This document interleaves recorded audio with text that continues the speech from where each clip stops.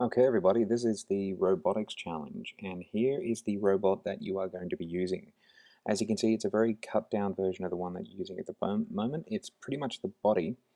The only difference is that it's got a light sensor attached to the front. And the important thing about the light sensor is that it is as close to the ground as possible. That way, when you're activating the light sensor, you can get a really good reading out of it. Okay, and this is how you take light sensor readings. So on the robot, turn it on, and then on one of the first screens you'll see that there is a menu that you can go across and scroll across using the arrows. So scroll across to the one that says View. Okay, so I just went past it, there it is, View, and hit the Enter button. Then scroll across again until you see Reflected Light. So that is going to get you your light sensor readings. Select the right port where you've got the light sensor, and then it will display what the light sensor is seeing as a percentage value. So the brighter something is, so the brighter color, the higher the reading, the darker something is, the lower the reading. So this is what you can use in your loops, in your wait fors, or anything else that you need in order to control the robot.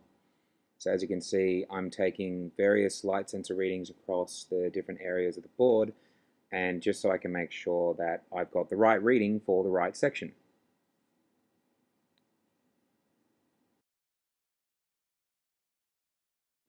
Okay, and this is challenge one. It is the grey U. So as you can see, that's it on the board, challenge mat number 3.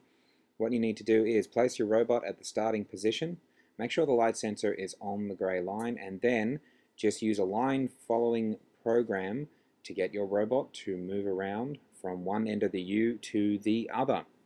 Pretty simple. Just remember, slow and steady wins the race. So as you can see, it gets to the end, and then you've completed your challenge.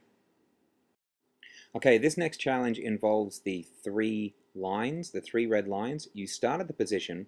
The robot needs to be able to stop when it recognizes a red line, say a noise, and then move on to the next line, say a noise, and then move on to the next line and say a noise. The key is that it must use a program which stops when it detects the line. Here it goes again, just so you can listen very clearly.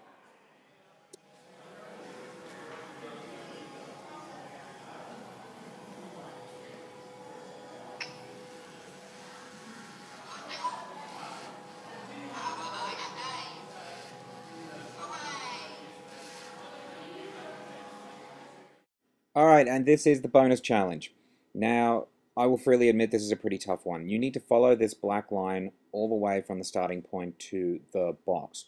Now, the problem here is that you have to turn both left and right. So traditionally, an easy solution would be have 2 light sensors, but you only have 1. Okay?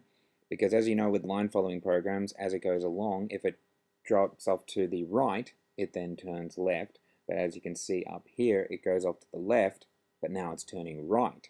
So you have to figure out how to get this done.